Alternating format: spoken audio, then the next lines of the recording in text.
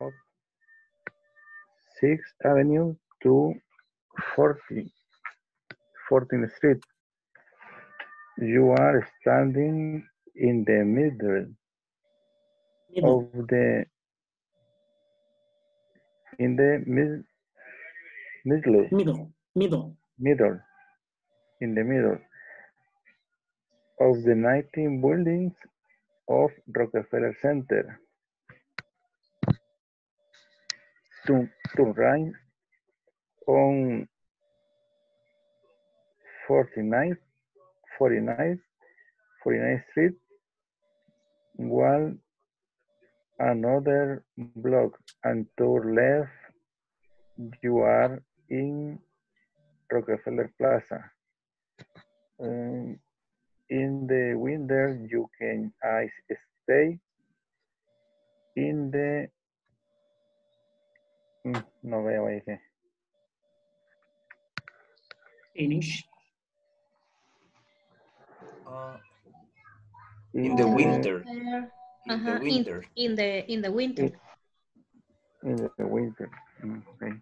Nice.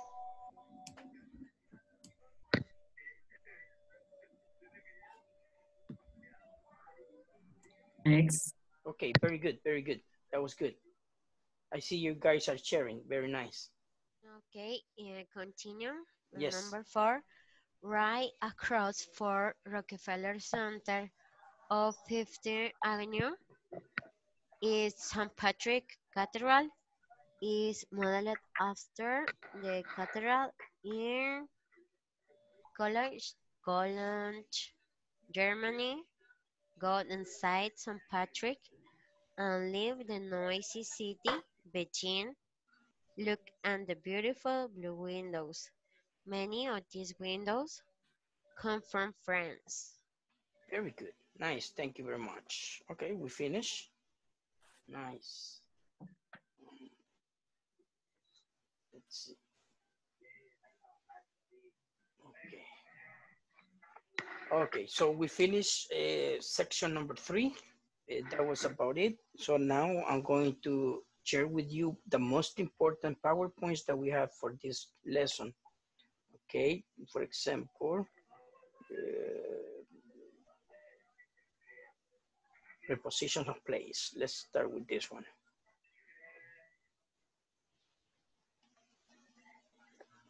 Okay, let me just, here we go. Can everybody see?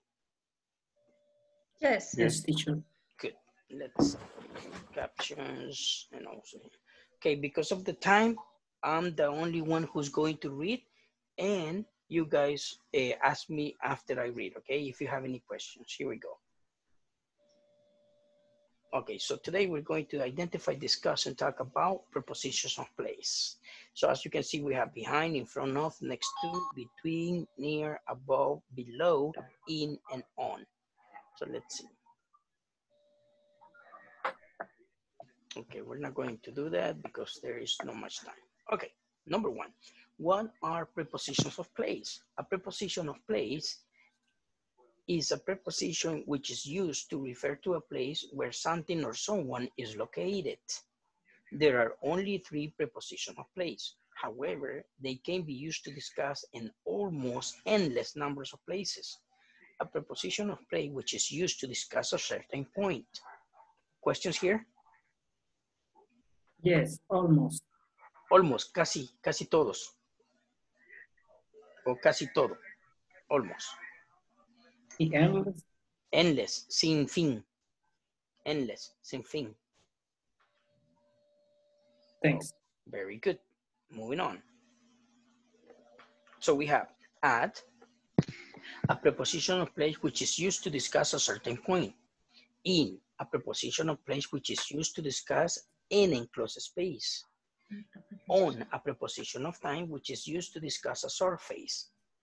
Preposition of place allow you to be very specific when talking about where action takes place in stories or when discussing important details for communication purposes. Okay, so as you can see, we have at. Discuss a certain point. El at dice que es para hablar de cierto punto en particular o cierto lugar. In is a preposition of place which is used to discuss in a closed space. Es un lugar o un espacio encerrado. Por ejemplo, cuando están dentro de la iglesia. So, ustedes pueden decir, I'm in the church. Okay. Y por último tenemos on, a preposition of time which is used to discuss a surface. Dice que es para definir o hablar de un lugar, de una superficie. Por ejemplo, yo puedo decir, I'm on the top of the roof. Estoy en la, arriba de la casa, ¿cómo se llama? En el plafón, techo. en el techo, en el techo de la casa, en el plafón. So I can say on, ¿ok? Okay. Si usted se sube a la mesa, está encima de la mesa, usted va a decir, I'm on the table. ¿Ya? ¿Entendimos eso? Yeah. Okay, Yes. very good. Yes. Moving on. Questions about here, any vocabulary or anything? No. Surface. Surface, en una superficie. Por ejemplo, si usted se sube arriba de la mesa, usted está en la superficie de la mesa, por eso va a utilizar on. ¿Ok? Thanks. Thanks. Pero si se mete a una caja, va a utilizar in, porque ya está dentro de un lugar encerrado. ¿Ok? Y si está afuera de la iglesia, por ejemplo, usted va a decir at, porque todavía no ha entrado. ¿Ok? Yes. Thanks. You're welcome. Let's move on. Examples of preposition of place. Preposition of place give you the ability to tell others where something is located. In the following examples, the preposition of place have been italicized for ease of identification. Jessie waited for Jim at the corner.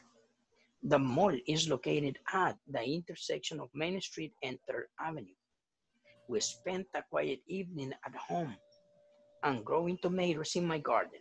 So you see the examples? At the corner and at the intersection, at home, in my garden. Okay. Questions here? Okay. No questions. Very good. So let's stop here. So the next thing that we're going to discuss in order for you to understand better is, let's see, is compound nouns. Let's see the second thing that we saw today, compound nouns. Okay, very good. Now let me share with you guys. Here we go. Okay, so the same thing. I'm going to read only, you only listen, and if you have questions, you're going to ask me. That's because we lost so much time, okay? Here we go. So today we're going to identify, discuss, and talk about compound nouns in English. Let's see what it's all about. An introduction. Oh, sorry. Okay, what is a compound noun? A compound noun contains two or more words that join together to make a single noun, like keyboard. A compound noun is a type of compound word that is used to designate a person, place, or thing. Compound nouns can be formed in several ways, which is one reason why writing these words can be tricky. Okay, so compound noun dice que el compound noun tiene dos o más palabras juntas. So, okay. Questions are here? No. What about, okay, I'm going to ask you, what does this mean, tricky? What is the word tricky mean? Tricky. Uh-huh. I don't know. Tricky, engañoso.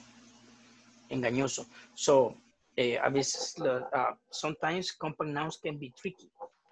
Significa que a veces va a ser muy engañoso reconocer cuáles son las palabras compound. Okay? Let's see. A compound noun is formed when two words are combined to make a completely new word. This means that the meaning of the new word must be significantly different than either of its parts individually. For example, a hot dog or hot dog, i.e., or in example, a type of sausage typically eaten on a bun. Ok, dice que el compound noun va a ser formado con dos palabras que se combinan para diseñar una nueva palabra. Ejemplo, hot dog. Aquí hay dos palabras que no unidas significan otra cosa. En cambio, unidas significan otra cosa diferente. Aquí significa perro caliente, pero literalmente el perro está caliente, el perro, su animal. En cambio aquí, hot dog, perro caliente, pero se refiere a lo que comemos en un pan, ¿no? El hot dog. ¿Ya? So, Yes. ven las dos palabras que no están unidas, significa el animal que tiene calentura o está caliente. Y el otro, el hot dog, que ya está pegada a las palabras y significa el pan que comemos. ¿Ya? Okay. Yeah. Okay, any questions here? No. Very good. Okay, as you can see, that was compound nouns and prepositions of place. So we finished with section number 3, and you guys are ready to do the test. And tomorrow we're going to start section number 4. Okay? Guys, listen, I wanted to say something. Let me just leave this here. I wanted to say something very important because you told me that to work on the material for you guys, I told you yesterday to send me your full name, your email, and the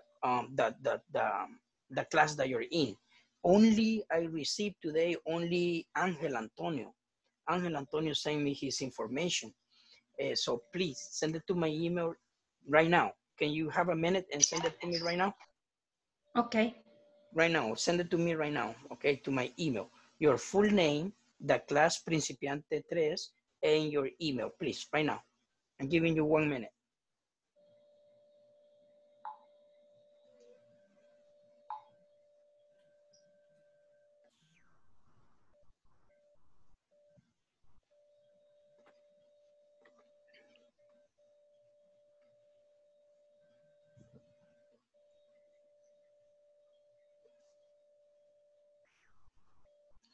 Oh, and another thing, if you have any questions before taking the test, if you have any doubts, you can send me an email or send me a message to my WhatsApp ask me if you, before taking the test, if you have any doubts, okay? I can help you with that.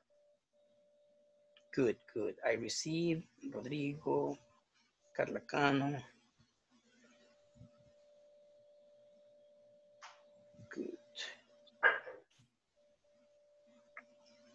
Good.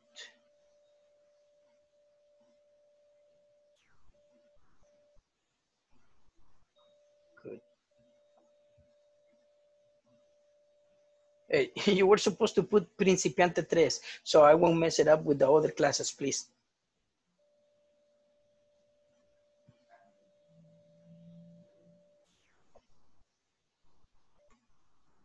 Two, four, six, only 6 students in the class. Okay, guys, so we finished for today. So I'm going to see you tomorrow, and hopefully we're not going to have any problems with internet. You know, I don't know what happened today. Okay, so I'll see you tomorrow, and you guys have a nice night. And remember, if you have any questions about anything, let me know, okay? Okay. Have a good night Okay. and sweet dreams. Thanks. See you tomorrow. See you See you tomorrow. tomorrow. God willing, God willing.